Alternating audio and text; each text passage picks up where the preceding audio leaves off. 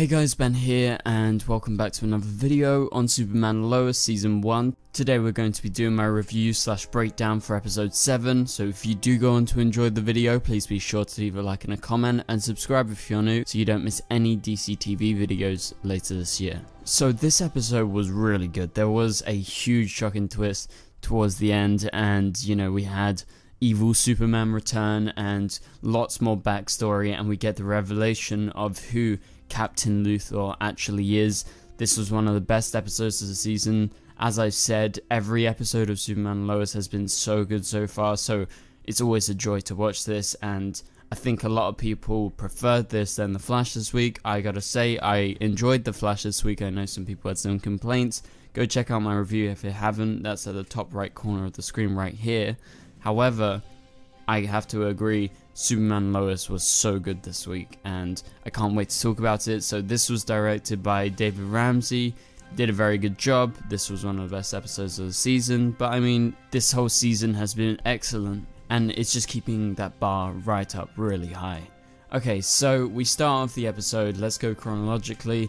Jordan's super hearing has kicked in. This is the explanation for what happened to him last episode, and so that's why his head has been going crazy. And so Superman takes him to the fortress. He talks to his dad, who is obviously the AI, and they're going to be working together to try and figure out what's going on with his super hearing. However, Jordan mainly does that by himself this episode because Clark is pretty much out of action. He's very busy throughout this episode and Jordan is left alone, and at one point there is a pivotal moment where he's able to control his super hearing and hone in properly in order to save Superman, so it's a big deal. Okay, so Leslie Law and Edge, they can't track Luthor, he's a ghost, and same applies for Lois and the people working for the government that are trying to figure out who he is, but by the end of the episode they realize that this guy is someone who was potentially dead, and they also know he's from another planet now. We'll get to that in just a second. I know you guys are hyped and you probably want me to talk about it right here, but we're gonna get to that, I promise you, so stick around. Anyway, Lana is working with Edge for the first time as a worker. She is spying for Lois. Meanwhile, this is happening, Clark is teaching Jordan about his hearing, but like I mentioned, he doesn't have that much time to do that, and it's mainly Jordan doing it by himself. And so at this point, Luthor / Marcus, or whoever he is, talks to Lois and she confronts him about who he actually is. And so that's when we cue in some of the flashbacks, and there are multiple flashbacks in this episode, which obviously align similar to Arrow, and I think that's why it's great that David directed this episode, because Arrow obviously was known for that kind of structure of doing flashbacks throughout the episodes in order to build context, and so it kind of felt like an Arrow episode in a weird way. So yeah, you get the flashback, you have Lois and him, they have a kid on their Earth, and it's at that point they look out the window, they see Superman, they're like, what's Superman doing? Well, he is the sort of Ultraman of their Earth, and there is a whole bunch of them. I mean, there's no explanation why there's so many evil Supermans, and like why there is like 10 of them. However, they all destroy the city, and at that point you realize, or they realize, the characters realize, oh crap, we have to do something about this, and something later in the episode motivates Marcus, aka Luthor, aka whoever he turns out to be, even more on his mission to try and stop him, and that motivates what happens in present day with him trying to stop Superman once again. And so I have to mention, great cinematography, great CGI, especially in this scene. I think is really memorable and it's stuck in my mind ever since. Okay, so Clark scouts out Lois's encounter with Luthor / Marcus at the diner, and so Clark finds out by going into his trailer about his AI, and she says Captain Luthor, and so at this point Clark realizes he could be a Luthor, so they do some digging to try and find out if he is somehow linked to the Lex, obviously John Cryer's Lex from our Earth. However, that comes up blank, and like I said, he is this ominous mystery man, and so he knows Edge is forming an army to take over the world, and Metropolis is apparently just this first city that will be falling. And so I would presume the stuff that happens with the multiple Supermans on his Earth is because of Edge, and with Leslie being confirmed to be like a normal human but turned into a kind of Kryptonian with the same powers, I think that's what happened on his Earth.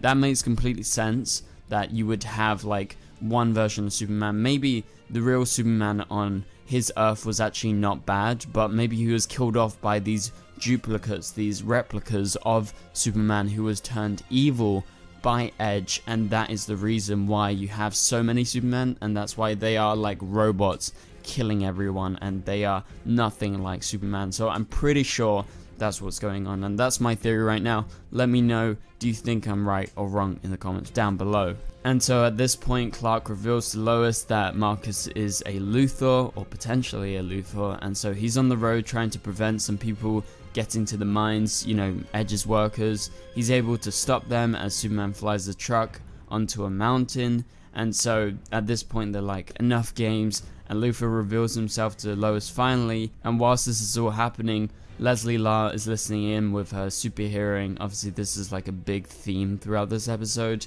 and it kind of makes sense, and now they're able to get that shipment in whilst Superman is distracted and Luthor is distracted because they are battling each other. And so they're going to set up a meeting with Superman and Luthor, and so meanwhile this is all happening, Jordan still struggles with his hearing, and at that point Jordan listens in on Sarah and hears the conversation Jonathan has with her, and so this causes a mini conflict in this episode between the two brothers, and that is resolved by the end of the episode, and it's just a little bit of squabbling. And I mean, he's not like doing anything wrong technically, Jonathan, because Sarah isn't like with Jordan, so I mean, they're just talking, and I guess it just kind of aggravated Jordan a bit because he is isolated at home. Then we cue into another flashback, and Lois knows of kryptonite in this. She's talking to the TV, and so evil Superman comes and flies behind her, and you have Luthor and their daughter watching the screen as evil Superman kills Lois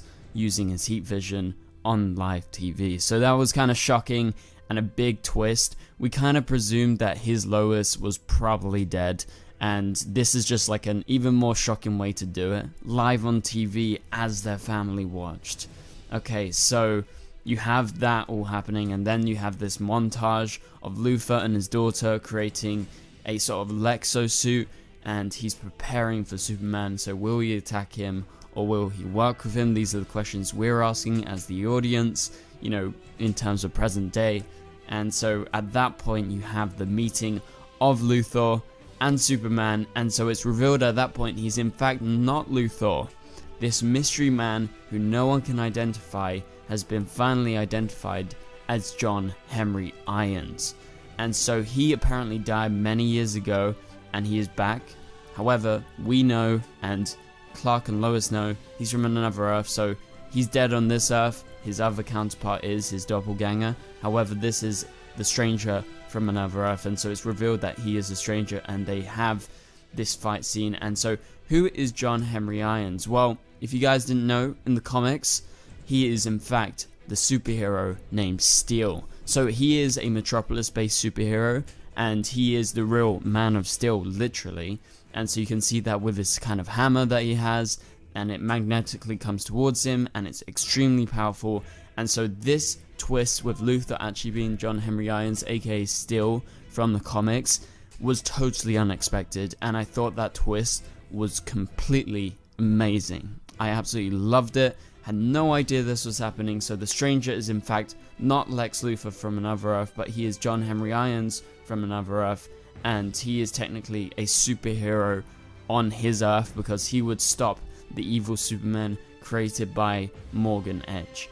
Okay, so you have this cool fight scene as they kind of reveal what's actually going on behind this, and so this big revelation leads to him trying to put a stop to Superman permanently on this Earth, because he knows what's happening. He knows that with Edge successfully creating Kryptonians, Superman could be a real threat to the Earth, and he believes he's being a hero here, although we know this version of Superman is good. However, he is being tested as his anger in the last episode and this episode is halted by other people. Like, what happens if he was alone? Would he have heat visioned him right here? So he says, "You're not the real Man of Steel, I am." And so he pulls out the hammer and it comes into his hand, and so he reveals he's from another Earth. And it's at this point that Jordan hears Superman being attacked, and we're pretty sure that Superman is going to be killed at this point. However, Jordan and Jonathan save them, and Lois comes in at a similar point, and Jonathan is able to lift the hammer and destroy the lights. Is that a little teaser for him gaining some powers? Seems very, very heavy, so I don't know, maybe that was like a little hint, but yeah. It seems like Superman, he flashes between evil, black-suited Superman from his Earth to normal. Obviously, this is just the way that the Stranger sees him, aka John Henry Irons. And I thought that was like a neat twist to what was going on and seen from his perspective and the way he kind of perceives Superman. And so Lois stops Clark from hurting him even more. And so they capture him and they put him in prison, and apparently he's back from the dead. And we know he's from another world, and Superman is going to interrogate him next episode. And it's revealed just after this that Leslie Law, who we thought was an actual Kryptonian, is in fact not. She is the one successful candidate of ex-Kryptonite and what Morgan Edge is doing. And this teases what we saw with those multiple Supermans from the other Earth. I think it makes complete sense now why there were so many and why Superman was turned evil, because this Morgan Edge, as Henry reveals in the episode, trying to take over the world by creating an army of superpowered Kryptonians. And so Leslie Law is the one person that has been successful, and he keeps her at his side. And also in this episode he recruits another person, and I believe that person is probably going to get tested on and is probably going to get powers sometime in the next couple of episodes.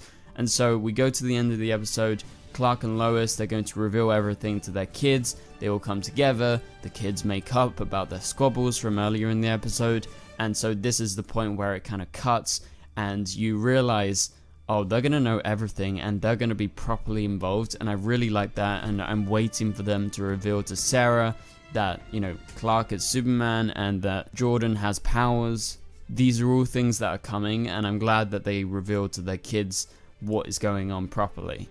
And so the AI, this is the final bit in the episode, is set for Lex Luthor, but he was never Lex Luthor this whole time, and that's why the AI had been calling him Luthor, and that's why we thought he was Luthor. And I thought that twist was fantastic, because that was literally just Lex's Lexo suit from his Earth, who was actually Captain Luthor. So there is a Captain Luthor that exists. He was just using the AI that Luthor had, but this was, you know, actually a different person. This is John Henry Irons, still from the comics, and I presume at some point we're probably gonna get him in like a still kind of costume rather than a Lexo suit. So yeah, amazing twist, amazing reveal. I love this episode.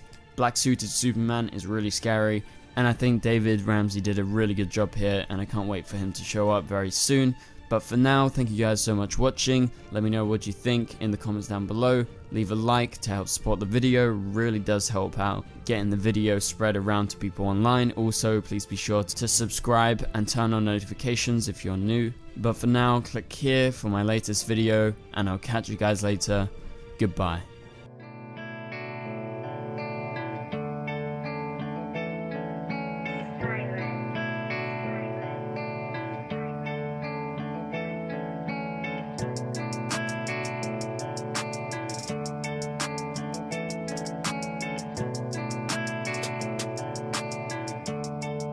I see red.